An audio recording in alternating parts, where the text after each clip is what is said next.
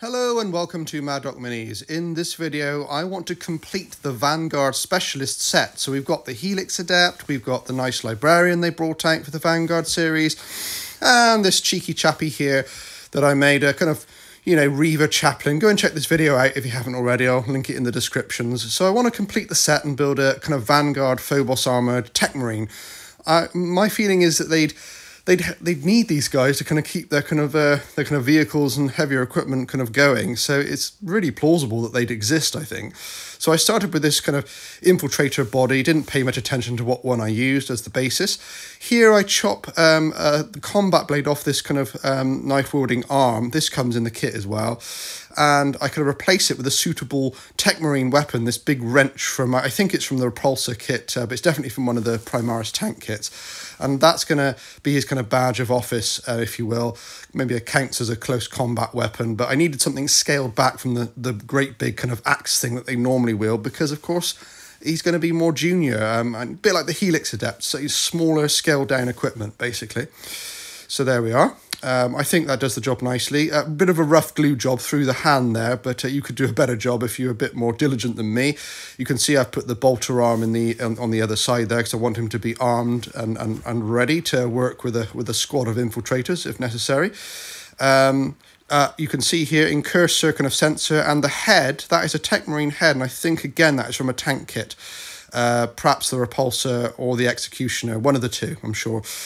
Here, Techmarine shoulder pad, of course, we can't put that on because of the way the infiltrator armor, the Phobos armor is. So my idea here was to kind of cut off the emblem, cut around it, and just glue it like a kind of, almost like a kind of boss in the center of the shoulder guard. But that didn't really work, as you'll see in a minute, because it stood too proud. I mean, I did try and file it down and tidy it up as much as I could, but for me, it just didn't work. It didn't look right. So I decided in the end to actually put that on the backpack. Because as you'll see in some sort of Techmarine kits and that, they have the ADMEC symbol in the center of the backpack.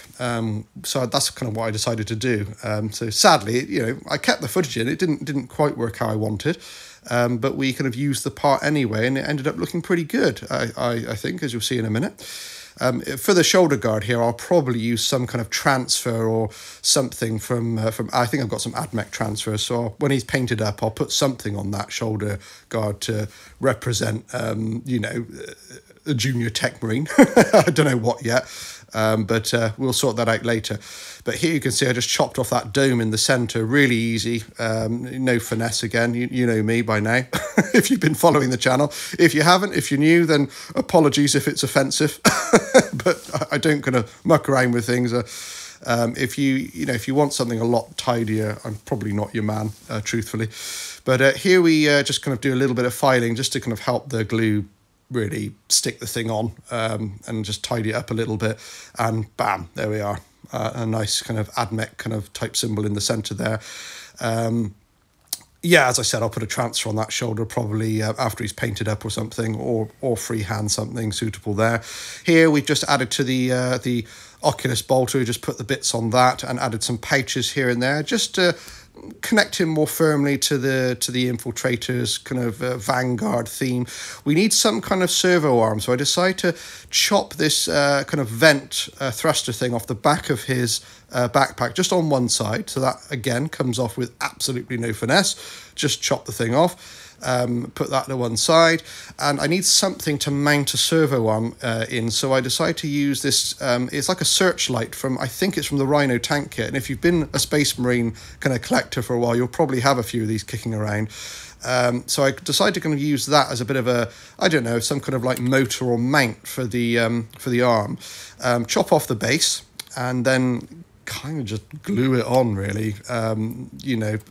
Not too stylish, but it works. And you can see there's a little hole in the front where you normally mount the kind of the front of the light, and that's going to be useful in a minute as well. So that's kind of pointing down, so you can see the back of the light has a bit of detail on that looks like some kind of motor or mechanism, which is quite nice. And we use actually the smaller servo arm thing from the Primaris Techmarine kit here, this one.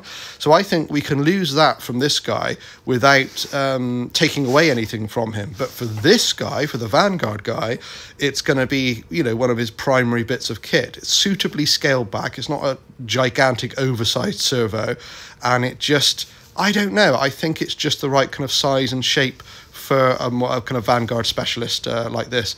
So this is what I ended up with. I will actually put him on a rotating stand in a sec so you can get a better look. But thanks for watching, guys. Really hope you enjoyed it. Please consider liking, hit the like button if you've enjoyed the content, and consider sharing and maybe subscribing if you've enjoyed what I do. So yeah, I'll go to visuals in a second, and thank you ever so much for watching. Drop me a comment. Cheers.